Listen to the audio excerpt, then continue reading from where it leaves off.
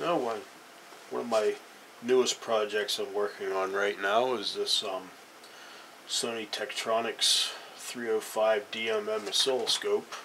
It's kind of basically this is what you would get for a portable scope in about 1978 or 1979. It's actually fairly large for a portable scope, but that was portability at that time. And on the oscilloscope side, it's basically completely dead. I'm not going to plug this thing in because when I did, I was getting a little bit of smoke from somewhere. I couldn't figure out where, so I'm going to have to tread somewhat lightly on this.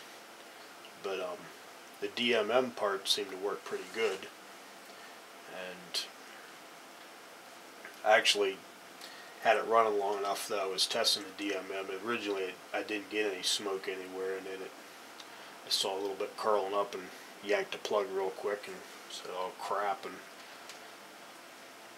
haven't plugged it in since. I'll have to get out my variac and my current meter and maybe plug it in and see what happens later on. But it's kind of a nice little unit. I guess reasonably compact for 1978, huge for today for a portable meter oscilloscope.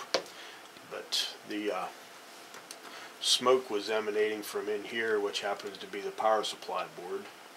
So I'm going to yank this charger board out of there. I took the battery pack out. The battery showed, doesn't matter if you try and charge it or not, it shows 0 volts. It's long gone. So I'm going to plug this thing in, maybe with the variac, and try and take a few readings. Luckily on the internet there's a full manual to this thing with schematics and everything else, including voltages, so I can take a few key voltages and run my variac up some and keep an eye on the current meter. If the current starts to spike, then spin it back down and try and figure out what the heck's going on with this thing. But I suppose first what I probably ought to do is pull this battery charger board out and take the power supply board and start doing a little bit of testing. I did do a little bit of probing around in some of these tantalum capacitors because sometimes they can be a bit failure prone in these years, and they were measuring, I don't know, it's kind of hard to tell on the rating on there. I have the rating on that is plus 68 A16, and that's it. So I don't know if that's 68 microfarad, 16 volt. I kind of doubt it because right beside it there's 160 volt aluminum electrolytic, so the 16 might be 160 volt. But if those are 68 microfarad tantalums, in circuit they were measuring around 500 microfarads, which with my older 80s style capacitance meter like this Tenma that I've got, it tells you if you're measuring a way higher capacitance than expected, then it's a possibility that the capacitors are leaky. And I've got a couple older I-tube leakage testers that I might try and hook one of those tantalums up to and just maybe test it on the lowest voltage. I think the lowest one that I have goes down to 25 volts. I'm pretty certain by the looks of where those are in the circuit, there's more than 25 volts being fed to those tantalums, so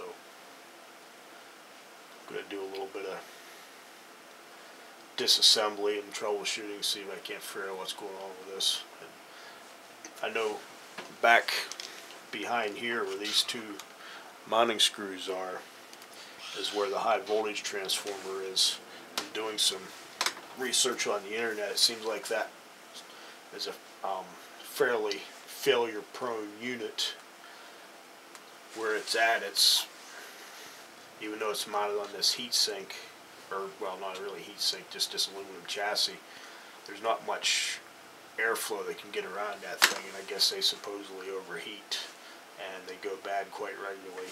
So I don't know if that's what's going on. I do know that there's several more of these on eBay with basically the same problem, so it's starting to make me wonder if that's not it. But I'm going to do a little more troubleshooting before I just condemn it for that. If that is the case, it's not worth fixing, because the cheapest, I guess they're really hard to find because they go bad so often. The cheapest one I could find was $54, and I'm not putting $54 into this. It's just not going to happen. I'll just turn around and flip it on eBay for